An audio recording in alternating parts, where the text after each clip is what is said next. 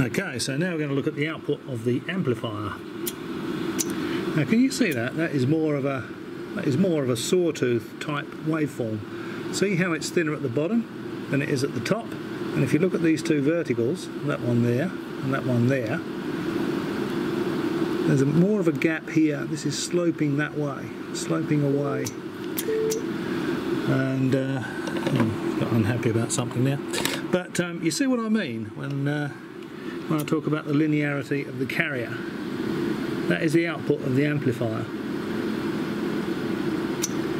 Now, can I transmit and tune at the same time? I'll be able to.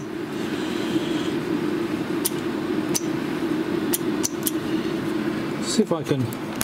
Now, this is what happens if I change the loading.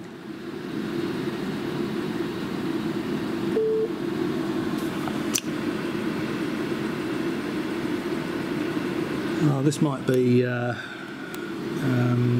So I've got the drive radio running on a battery.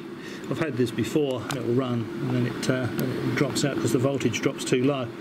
I hope that's what it is anyway, but anyway, let's try again.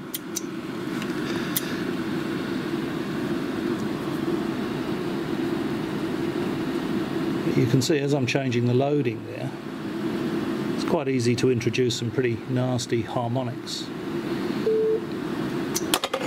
But the problem is, you know, when it's loaded so that there's something like a sine wave coming out of it, it doesn't look linear.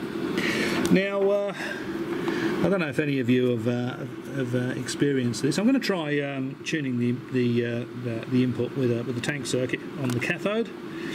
I'm going to try a parallel tune circuit on the grid first, just to see what that does for it. And then I'll try a parallel tune circuit on the cathode. If that doesn't work, then I'll go back to the traditional tank circuit on the cathode and see what happens there. But I wonder if anyone's built any of these big amplifiers have had a similar problem with that carrier non-linearity. And could it be that most of them are a bit non-linear? I could use this on the air and no one would know the difference, but lots and lots of people on here show you homemade amplifiers coughing out lots of watts, and this will cough out lots of watts, it's not a problem. But they don't show you what the output waveform looks like.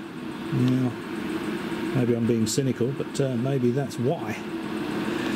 Or if you built a GS-35B amp and you come across a similar thing and you have any suggestions, could be something to do with the bias, of course.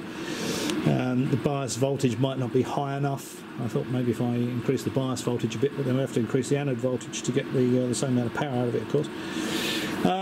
But regardless, anyway, if you've built one of these, I did leave a comment on somebody's channel that made one of these. He didn't get very much power out of his one, but I said, you know, have you looked at the output waveform? And he didn't respond to my comment, so I suspect he has. And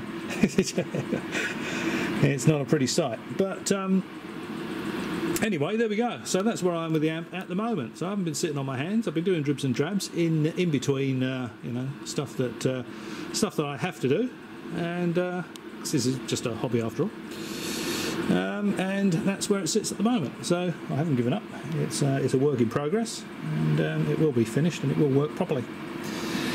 By hook or by crook, as they say.